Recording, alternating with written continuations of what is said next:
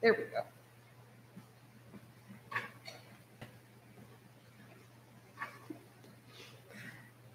Might be helpful.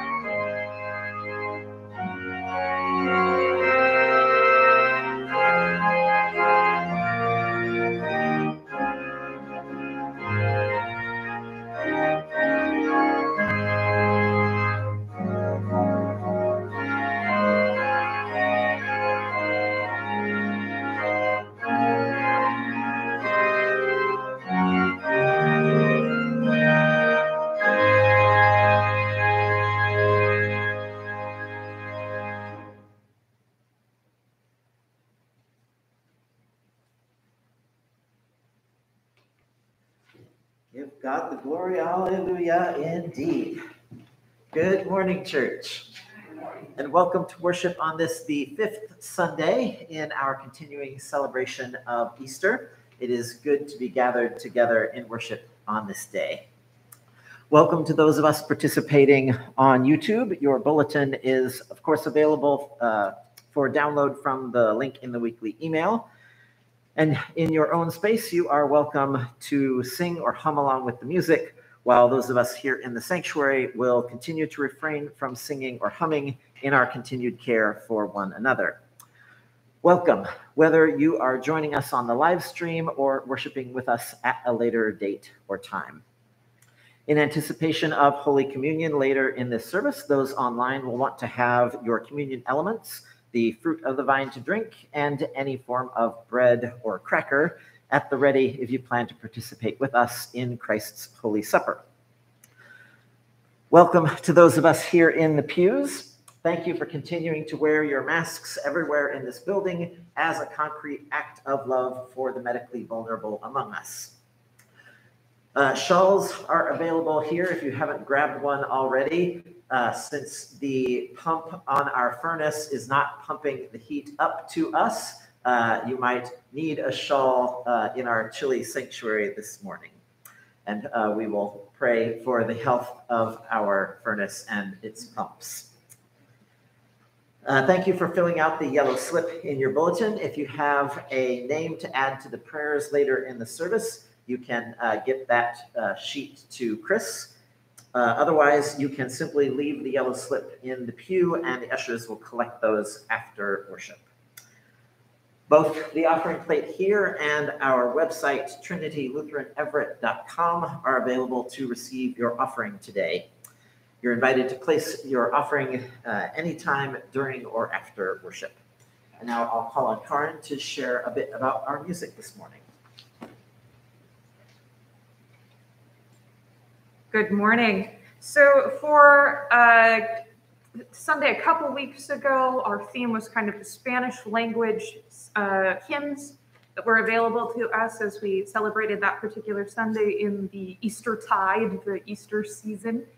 Today, I'm going to stay up on the pipe organ because there's a lot of interesting things that happen, even with hymns of many different ages. We have a tune that was written back probably in the late 1700s. We've got a tune that was probably written 20 years ago. So to be able to juxtapose them together all on the same instrument and realize that there's this thread that kind of holds them together feels powerful on a day when we're going to be examining Jesus' call to us to love one another and how much that community spans space and time. So today, all of the music will be up on the pipe organ, and I think that'll be a treat. We'll enjoy that together. Excellent, thank you. So together, online and in person, we are united as one worshiping community called together by God for ministry in this place and time. And with those hospitality announcements complete, please arise in the way that you are able for the Thanksgiving for Baptism found in your bulletin.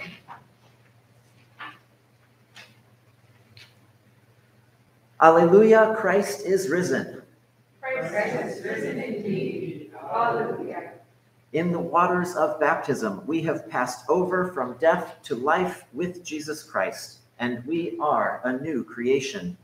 For this saving mystery, let us bless God who was, who is, and who is to come. Alleluia. We are a new creation in Christ. We thank you, God, for your river of life, flowing freely from your throne, through the earth, through the city, through every living thing. For your river of life, we thank you, God. Alleluia. You rescued Noah and his family from the flood. You opened wide the sea for the Israelites. In our baptismal waters, you flood us with mercy, and our sin is drowned forever. For your powerful waters, we thank you, God. Alleluia. In Jesus Christ, you calm and trouble the waters. You nourish us and enclose us in safety. You call us forth and send us out. In lush and barren places, you are with us. For the movement of your waters, we thank you, God. Alleluia. Now reign upon your church once more. Make clear your claim on us as your beloved and holy people. Open the channels of our hearts. Quench our thirst, cleanse our hearts, wipe away every tear. To you, our beginning and our end, our shepherd and lamb, be honor, glory, praise, and thanksgiving, now and forever. Amen. Alleluia, Christ is risen. Christ is risen indeed. Alleluia. We pray together the prayer of the day found in your bulletin. O Lord God, you teach us that without love, our actions gain nothing. Pour into our hearts your most excellent gift of love, that made alive by your Spirit, we may know goodness and peace through your Son, Jesus Christ, our Savior and Lord, who lives and reigns with you and the Holy Spirit, one God, now and forever. Amen. You may be seated.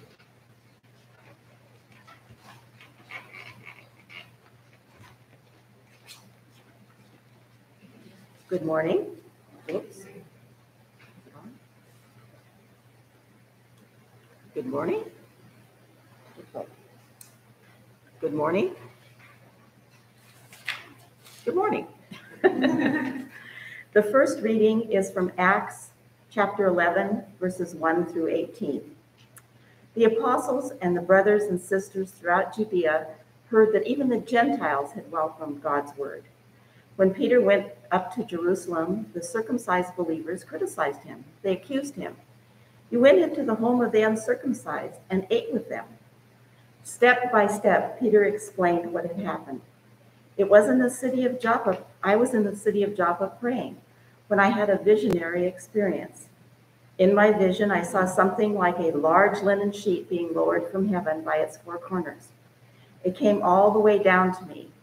As I stared at it, wondering what it was, I saw four-legged animals, including wild beasts, as well as reptiles and wild birds.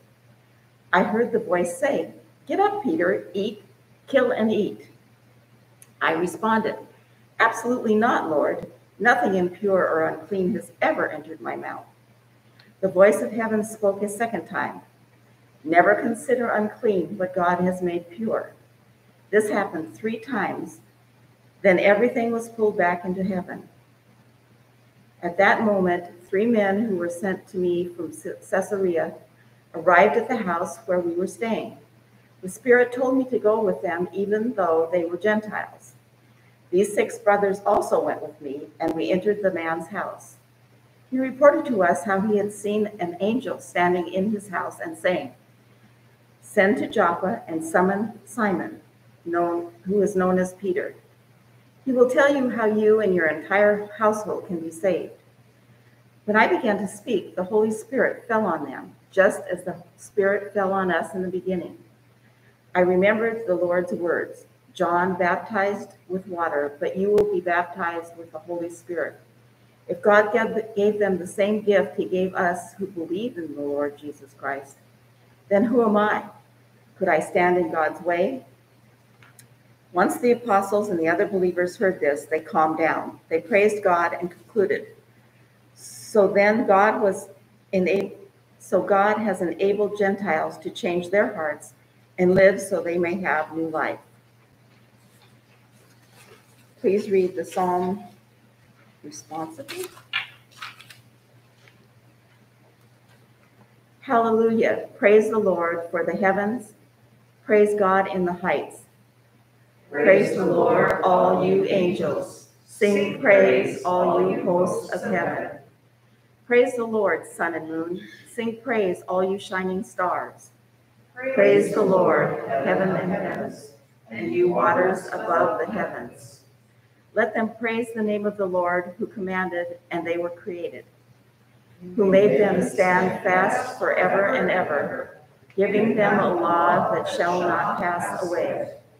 Praise the Lord from the earth, you sea monsters and all depths, fire and hail, snow and fog, tempestuous wind, doing God's will. Mountains and all hills, fruit trees and all cedars, wild beasts and all cattle, creeping things and flying birds, sovereigns of the earth and all people, princes and all rulers of the world, young men and maidens, old and young together. Let them praise the name of the Lord, whose name only is exalted, whose splendor is over earth and heaven. The Lord has raised up strength for the people and praise for all faithful servants, the children of Israel, a people who revere the Lord. Hallelujah. The second reading is from Revelations 21, verses 1 through 6. Then I saw a new heaven and a new earth, for the former heaven and former earth had passed away, and the sea was no more. I saw the holy city, New Jerusalem, coming down out of heaven from God, made ready as a bride beautifully dressed for her husband. I heard a loud voice from the throne saying, "Look, God's dwelling is here with humankind. He will dwell with them, and they will be his people. God himself will be with them as their God. He will wipe away every tear from their eyes. Death will be no more. There will be no mourning, crying, or pain anymore, for the former things have passed away." Then the one sitting on the throne said, "Look, I am making all things new." He also said, "Write this down, for these words are trustworthy and true." Then he said to me, All is done. I am the Alpha and the Omega, the beginning and the end. To the thirsty, I will freely give water from the life-giving spring.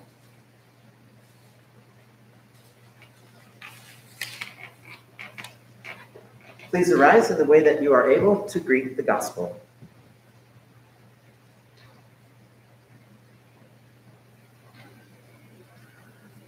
Alleluia. Jesus says, everyone will know that you are my disciples. If you have love for one another. Alleluia. The Holy Gospel according to John. Glory to you, Lord.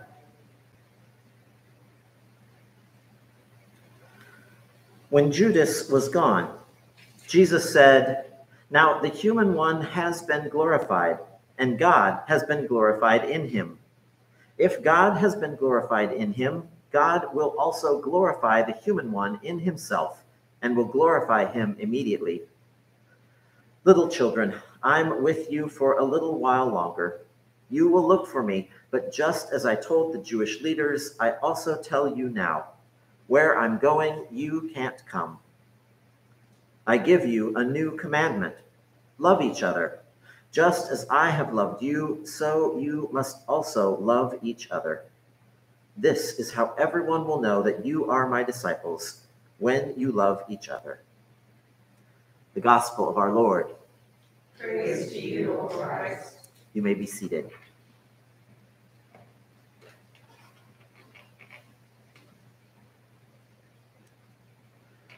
Once the apostles and other believers heard this, they calmed down. They praised God and concluded, so then God has enabled Gentiles to change their hearts and lives so that they might have new life. I have been crying more than usual lately. To be honest, any amount of crying on my part is more crying than usual. Except in worship, you have certainly witnessed me getting choked up more than a few times here in this sanctuary. But the source of my tears of late is a TV show that I did not expect to move me so deeply. I thought I was picking a light and fluffy show, something to entertain me while I ate my dinner or to decompress after a long day of Zoom meetings. We're Here is a show about 3 drag queens who travel the country and teach amateurs how to put on a one-night-only drag performance in towns and small cities throughout the United States. I expected flashy costumes, peppy music, maybe some challenges with learning and implementing choreography. That's what I was expecting.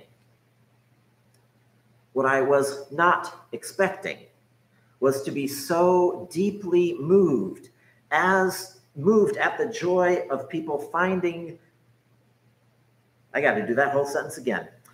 What I was not expecting was to be so deeply touched at the joy people find in casting off deep-seated shame, in the love that multiplies when community is formed where there was previously loneliness and isolation, at the triumph in people transforming their fears into courage.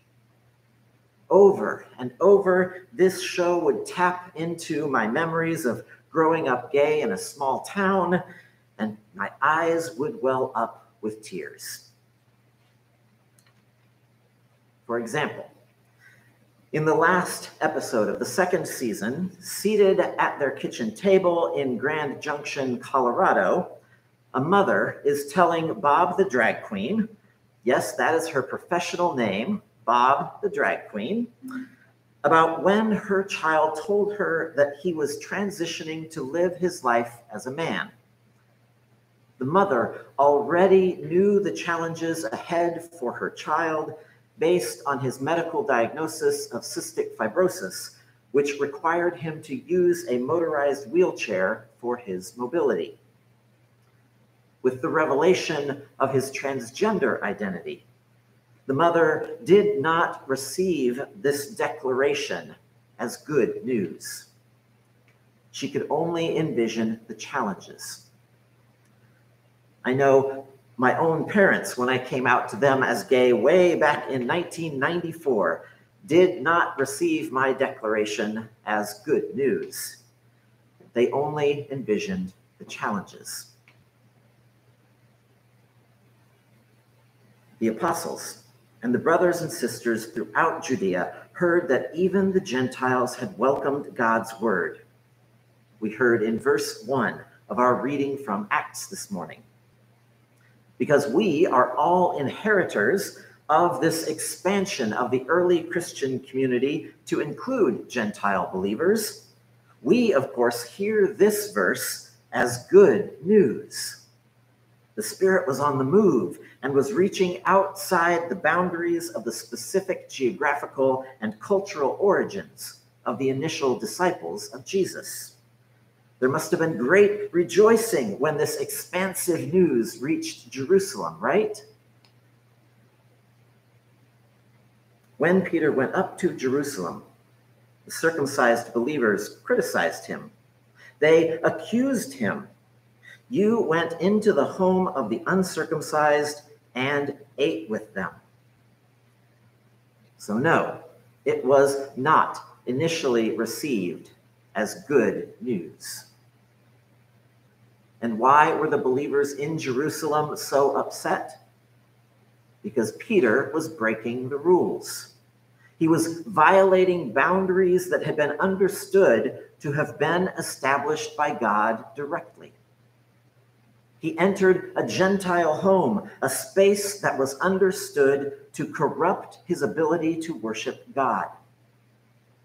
His table fellowship with those who did not follow the same rules as Peter meant that Peter's own body would now be a corrupting influence within his own community. And part of the problem, I think, is that the changes Peter was making were done outside of the ability of his own community to discern and observe along with Peter. Peter alone had a vision, and with a small group from Joppa, followed where the Spirit was leading. However, the rest of the community back in Jerusalem had to hear about what Peter had done second or maybe even third hand. They weren't in the same context as Peter anymore.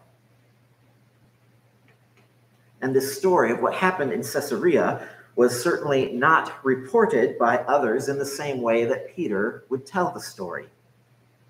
Those in Jerusalem initially were told, Peter entered the home of someone ritually unclean and took their food into his body. That's the gist of the story that got transmitted. There is no hint of good news in that report. And so Peter has to pull back. He gives a step-by-step recap of how things developed and how he was praying when he received a vision that at first seemed more like a temptation. Get up, kill, and eat. But in the repetition of the message, never consider unclean what God has made pure. Peter came to understand this as a message from the Lord. And that interpretation immediately required a real-world application when guests arrived to meet him. Peter assures his listeners in Jerusalem that it was the Spirit who commanded that he go with these men. And Peter's vision was matched by Cornelius's report of his own vision, which caused him to send for Peter. And then, in a connection to the Pentecost Day experience, where the Spirit made itself known among the gathered disciples in a most dramatic fashion, Peter experienced this same evidence of the Spirit moving among Cornelius and his household, even before Peter can finish his speech to them. After explaining the evidence of the Spirit he saw among this Gentile household, Peter concludes his defense to the Jerusalem believers. asking, "Who am I? Could I stand in God's way?" And the hearts of the Jerusalem community are moved. Hearing Peter's telling of the background to that report, which at first had seemed so troubling, the community is convinced. They praised God and concluded, "So then God has enabled Gentiles to change their hearts and lives so that they might have new life." Time to celebrate. Crisis averted. This divided community of followers of Christ is now fully united, and they live happily ever after. The end. At least that's how it may sound when we stop the story at chapter 11, verse 18. But that unity of understanding, that agreement of what God was doing in the world, was short-lived. Because just acknowledging that the Holy Spirit was inviting both Jews and Gentiles into this new community of followers of Jesus Christ didn't answer all of the questions about how a community of followers of Jesus Christ could include both Jewish and Gentile believers. Whose rules would be followed, and whom, and by whom? Did all of the men need to be circumcised? If so, why? If not, why not?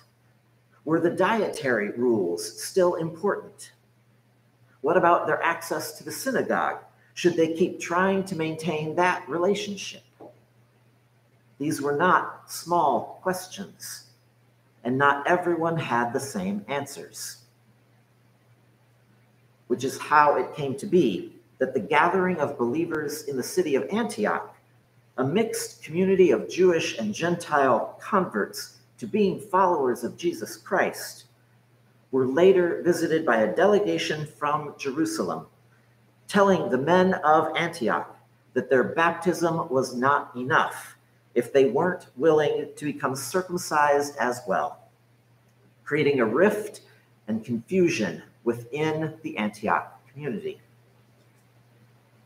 The peace was broken by the demands of this delegation, and yet another council was called in Acts chapter 15 to reconsider how this fractured community could once again be brought together. Being in community together can be hard and persistent work. Just as I have loved you, so you must also love each other. This is how everyone will know that you are my disciples, when you love each other, we heard Jesus say. But that seems easier said than done. We can affirm the concept of loving one another far more easily than we can figure out what loving one another looks like in practice. And we can see just how challenging that was for the earliest of the Christian communities to learn how to love one another across their differences. We, as the worshiping community of Trinity Lutheran Church, have been wrestling with our own challenges in how to follow this command. One of the things seeking to love one another as Jesus has loved us has meant here is centering the needs of the most medically vulnerable among us as we make decisions about how to structure our worship and our fellowship and our acts of service during the pandemic. We've enacted and maintained high-risk mitigation procedures as a concrete way of living out this commitment to loving one another, recognizing that we do not all share the same vulnerabilities equally. And so we have chosen to take on additional restrictions together so that we can more equally participate in the life of this congregation. And these decisions haven't always been received as good news.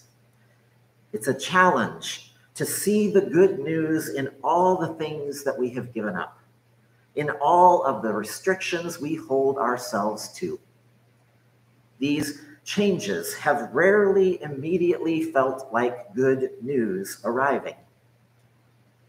As we have had to pivot and adjust along the way, I'm sure that there are changes that have arrived as a surprise, leaving many of you with questions about how and why certain decisions were made, wondering where the evidence might be that the Holy Spirit has been involved in this process. You may wonder if this community's love still includes you. We may also find ourselves hoping that we will soon be living in a post-COVID world, or at least in a world where COVID is no more of a concern than the common cold. But we aren't there yet, as yet another variant shows itself in our rising infection rates and rising hospitalization rates. And so the call to love one another continues right here, right now. Not waiting for a more opportune time to love one another, not waiting until we have all the answers, not waiting for a return to what we once knew. Our call is to discern together how we can practice Christ's call to love one another right here in the circumstances with which we find ourselves, with all of the diversities we represent and all of the diversities in the community around us. Perhaps today, the Holy Spirit is inviting us to see the good news in being a community that is prepared to welcome people of multiple states of health and vulnerability. Can we center our own reactions in love toward the most vulnerable among us? Can we see the gift in being a community where all who wish to worship in person can choose to do so because of the structures that we have in place? And the gift in those who continue to need an online option being fully included as well? Can we see the gift in the variety of tools that we have to keep our connections with one another, even in the midst of the present challenges? And can we be bold enough to proclaim that gift to those in need of a community like ours? A community that refuses to count anyone as expendable. Can we love one another by inviting others to participate in this particular way of loving one another?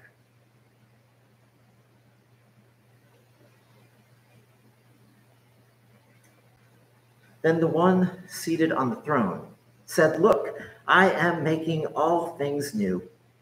He also said, "Write this down, for these words are trustworthy and true." We heard in the reading from Revelation. Even now, we trust that Christ continues to make all things new.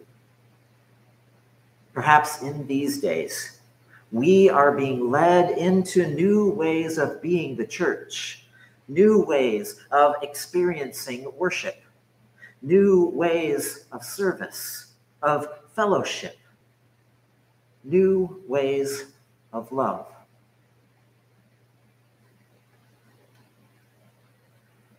As we will hear in our hymn of the day, beloved, God's chosen, put on as a garment compassion, forgiveness, and goodness of heart. Above all, before all, let love be your raiment that binds into one every dissonant part. May it be so. Amen.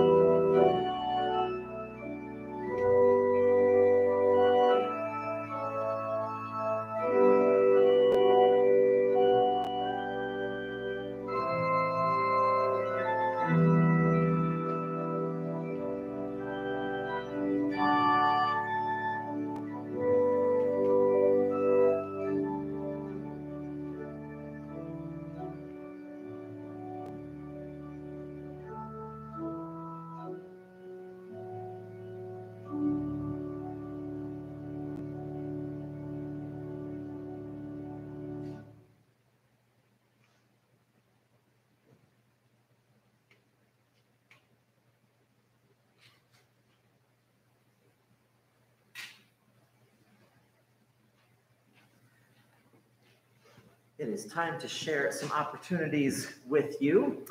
One of the resources that we have for keeping in fellowship with one another and with the Holy Spirit is our virtual coffee hour. So that will be, as usual, today at noon on Zoom.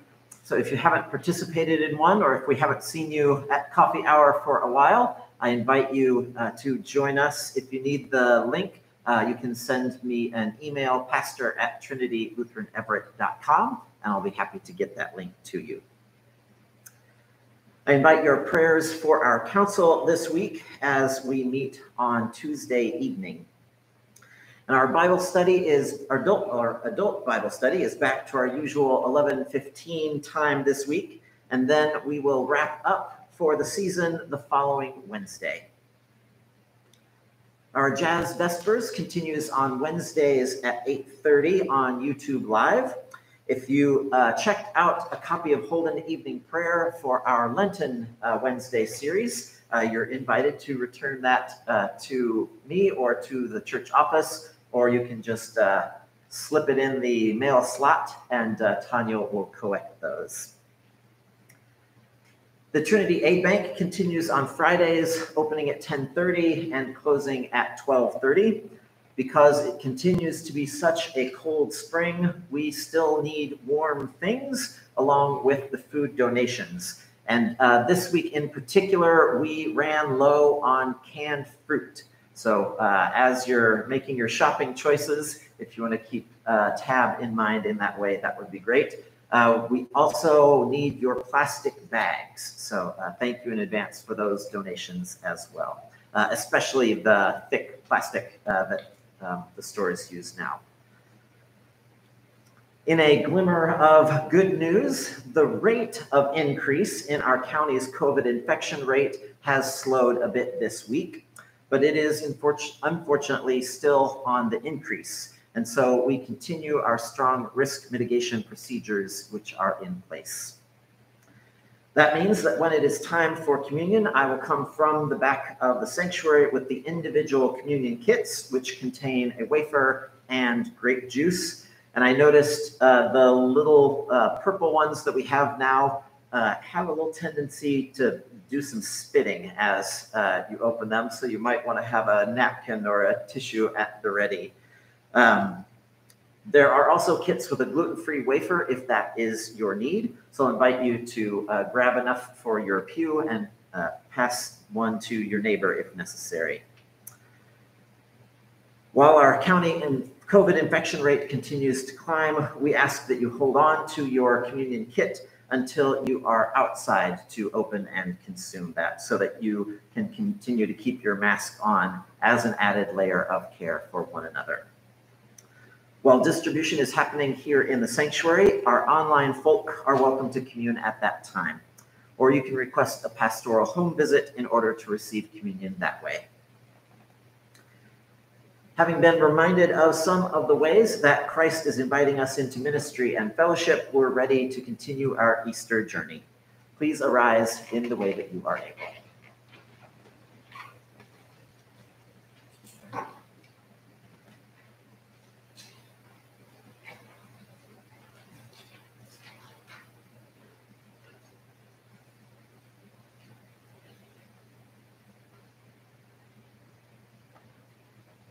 Oh, the Litany of Peace first, right? No, prayers of intercession first. Yeah, we're ready for you, Chris. Sorry. Speaking of trouble with choreography, right? No kidding.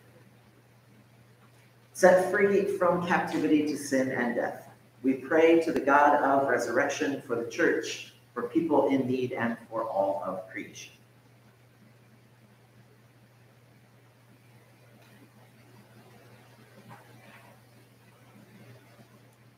Loving God, lead us to follow your spirit rather than our own prejudices or desires, as the church cares for one another. Open us to perceive your gifts in those we least expect. God, in your mercy, Receive our prayer.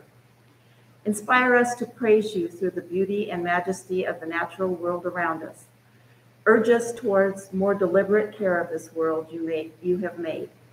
God, in your mercy, receive our prayer.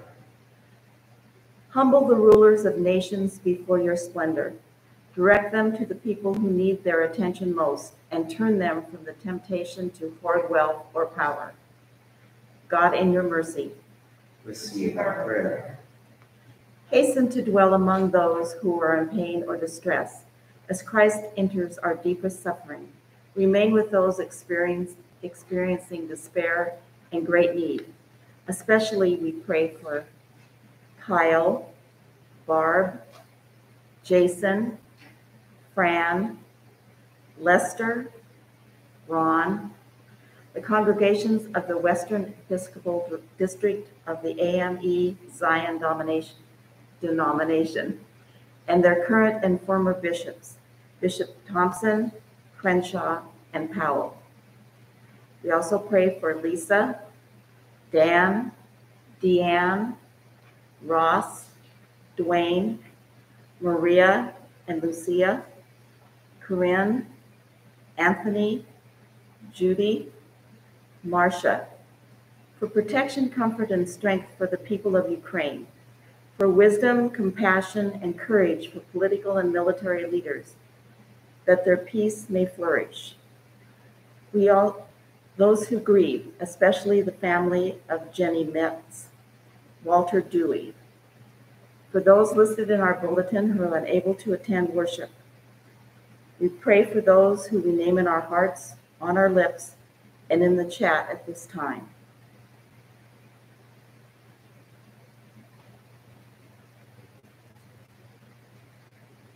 We pray for the victims of the shootings in Buffalo, New York. Please give comfort and peace to the victims, families, and community. God, in your mercy, Receive our prayer. give us a place in the diverse company of your beloved saints. Teach us the value of each person's identity, and bless us with a shared identity as your children, kindred of Christ. God, in your mercy, Receive our prayer. In your mercy, O God, respond to these prayers and renew us by your life-giving Spirit, through Jesus Christ, our Savior. Amen. Our litany of peace is found in your bulletin. Just as Christ Jesus has loved you, God, help us to love one another. the grace of the Lord Jesus be with you, with me, and with all the children of God. May our faces shine with the brightness of God.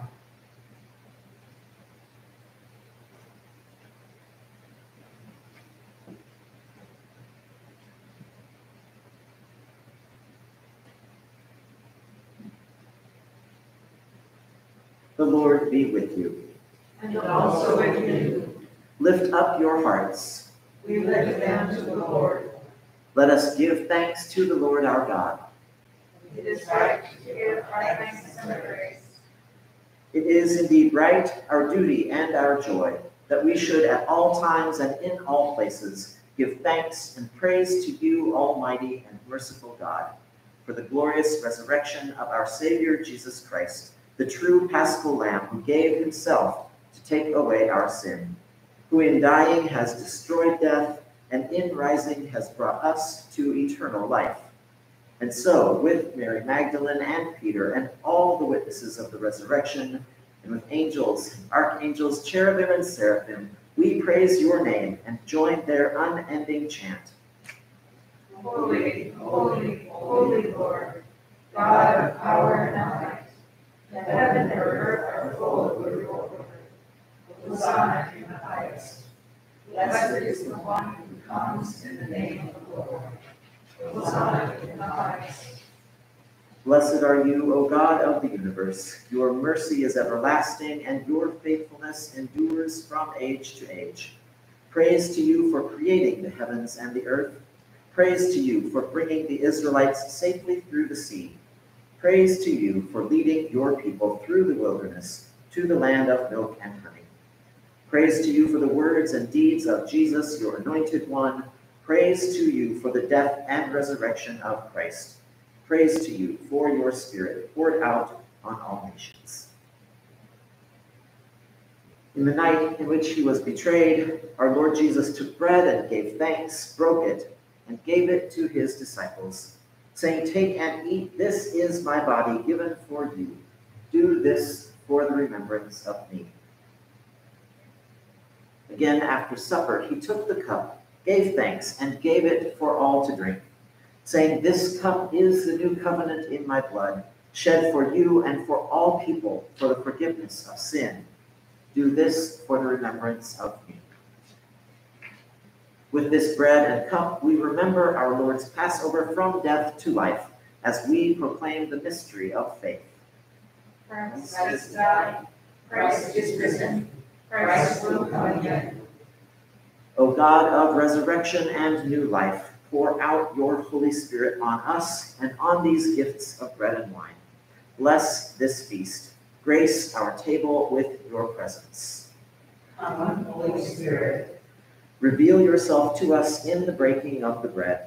Raise us up as the body of Christ for the world.